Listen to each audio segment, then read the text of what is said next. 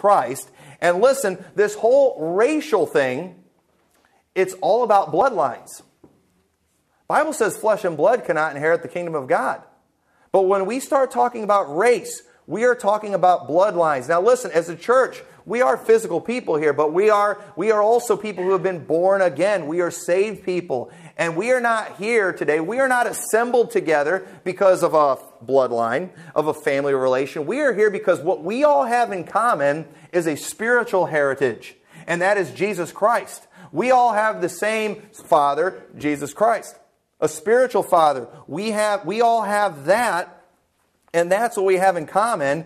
And listen, race is all about bloodlines. They don't matter to God. God doesn't care about that. These things do not matter to Him. It was God that said, flesh and blood cannot inherit the kingdom of God. Yet churches all across America today are helping make things worse by teaching this false doctrine, making a big deal about the Jews, calling them chosen people because of their bloodline, because of where they physically descend from. Now, why would we do that? Why would we do that when the Bible says flesh and blood cannot inherit the kingdom of God?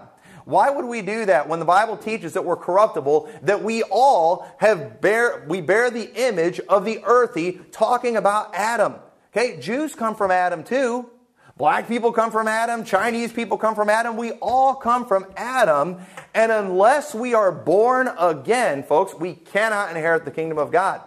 We are all corruptible. It doesn't matter your bloodline. I'm going to show you several verses. God does not care about bloodline. And yet churches today, there are churches that have Israel Sunday. They will have an Israel Sunday where they will get Israeli flags that they will fly in their church. They will a lot of times try to find like a saved Jew. Okay? And listen, you know, if he's a saved Jew, he's saved just like us, all right? But they'll make a big deal. Oh, this guy's of Jewish descent. You know, he used to be a Jew, and he got saved, and, you know, and he's a Messianic Jew, and they'll make a big deal about him. They'll have these prophecy preachers come in that all make a big deal about Israel, and they will celebrate a physical people. And then they'll start talking about what God's going to do with the nation of Israel one of these days, and how God's going to save them all, and God's going to put them back in their land, and the kingdom of God's coming that's for the physical nation of Israel. Really? Flesh and blood's going to inherit the kingdom of God? The Bible says that can't happen. Why are we making a big deal about that? Why does that matter, especially in a church? Listen, in our messed up country, I get our government doing these things. I get it when guys, bozos like Ted Cruz, are out there saying stuff, you know, stand with Israel, stand with Israel. I get that when they do it, but why are pastors doing that? Why are churches making a big deal about that? Flesh and blood cannot inherit the kingdom of God. And what a lot of these people have done, because they'll see these verses, they have tried to separate the kingdom of God from the kingdom of heaven. Well, the kingdom of heaven is for the Jews. That's what they're teaching. That the kingdom of heaven is for the Jews. But listen, they're the same thing. And I'll prove it to you. I've got a bunch of verses I could use. I'm only going to show you a few. I don't want to beat a dead horse, but Matthew 19:23 says, Then said Jesus unto his disciples, Verily I say unto you, that a rich man shall hardly enter into the kingdom of heaven. And again I say unto you that it is easier for a camel to go through the eye of a needle than for a rich man to enter the kingdom of God. Oh, notice how he said kingdom of heaven in one and the kingdom of God in another. They're clearly two different things. Well, listen. Here's one way I can explain it real easy. Okay? Now, I understand we don't have a king in America, but let's just say that, you know, we were a monarchy and Donald Trump was the king. It would be appropriate to say, you know, that Donald Trump is, you know, we could call America the kingdom of Trump or the kingdom of the USA. Okay? If it's the kingdom of Trump, well, why do we call it the kingdom of Trump? Because his kingdom is the United States of America. Why do we call it the kingdom of God, the kingdom of heaven? Well, because God is the one who is over heaven. And so calling it the kingdom of God, kingdom of heaven, it's just like calling it the kingdom of Trump or the kingdom of USA or the kingdom of Kim Jong-un versus the kingdom of North Korea or whatever the country. That's what that means. It's the same thing. And then look at Matthew chapter 11, verse 11. Well, you don't have to turn. I'm going to go quickly to these. He says, Verily I say unto you, among them that are born of women, there hath not risen a greater than John the Baptist. Notwithstanding, he that is least in the kingdom of heaven is greater than he. And then in Luke 7:28, where he's talking about the same thing, For verily I say to you, among these that are born of women, there is not a greater prophet than John the Baptist, but he that is least in the kingdom of God is greater than he. Same quote, same thing. One gospel says kingdom of heaven, one says kingdom of God, because it's the same thing. Matthew 13:11, he said unto them, because it is given to you to know the mysteries of the kingdom of heaven, but to them it is not given. He's talking to the disciples, it's given to you to know. Why? Because they were believers in Christ, but it was not given to them, talking about physical Jews, to know the kingdom of heaven. And then in Mark 4:11, he said unto them, unto you it is given to know the mysteries of the kingdom of God.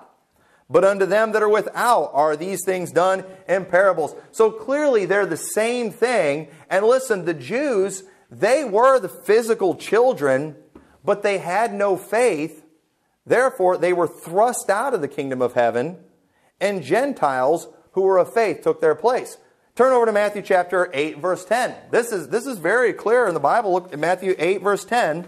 When Jesus heard it, he marveled and said in that followed, verily I say to you, I have not found so great faith, no, not in Israel. He's talking about the centurion, a Gentile. This man had great faith. And Jesus said, I can't find faith like this in Israel. And he said, I say unto you that many shall come from the east and west and shall sit down with Abraham and Isaac and Jacob in the kingdom of heaven.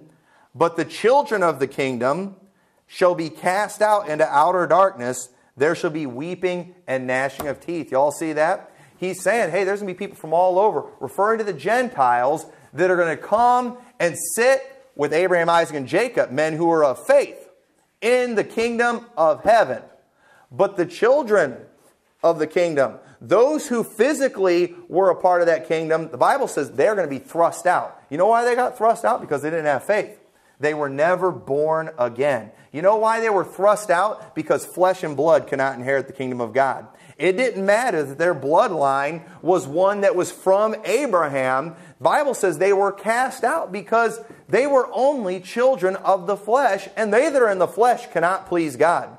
God does not look at any physical people in this world and say, they're special, they're chosen. But He does look at those who are of a spiritual line that comes from Jesus Christ, and we get that by faith. And we are chosen.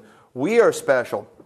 We see that the kingdom of God, it's something that's inside of us. Luke 17, verse 20, and when He was demanded of the Pharisees when the kingdom of God should come, He answered them and said, the kingdom of God cometh not with observation, neither shall they say, lo here or lo there. For behold, the kingdom of God is within you. How is the king, it's all about that physical kingdom in Israel. We need to support Israel. We need to stand with Israel. We need to fight for Israel. We need to give them millions of our tax dollars every day so God will bless our nation. We need to go and we need to give them military support, and we need to bomb the Palestinians into oblivion, and we need to kill all the Muslims around there because that land belongs to Israel. This stuff's being preached, folks, in churches. Baptist preachers will get up and talk about bombing all the Muslims and killing all the Palestinians. Whatever happened to the weapons of our warfare are not carnal. I don't want to get ahead of myself. That's coming later. But listen, they're making a huge deal about this kind of thing. And the Bible says the kingdom of God is within you. No, we got to get that land. It's got to go back to Israel because Jesus Christ is going to set up a kingdom there one day that's going to go to the physical Jews. Flesh and blood cannot inherit the kingdom of God. They miss that. They don't see it. In Colossians 1:25, so the Bible says the kingdom of God is within you. What's that talking about? Well, Colossians 1:25, whereof I am made a minister according to the dispensation of God, which is given to me for you to fulfill the word of God. Even the mystery which hath been hid from ages and from generations, but now is made manifest to His saints, to whom God would make known what is the riches of the glory of this mystery among the Gentiles, which is Christ in you, the hope of glory. Now listen, I can see where people read the Old Testament and maybe get the idea that it's about a physical people. But the Bible makes it very clear in Colossians that this was a mystery that was hid in past ages. It was there, the truth was there, but it was a mystery that was hidden. But now it has been revealed to us, and that is that mystery among the Gentiles, Christ in you, the hope of glory. You know why the kingdom of God is within us? Is because Christ is in us today.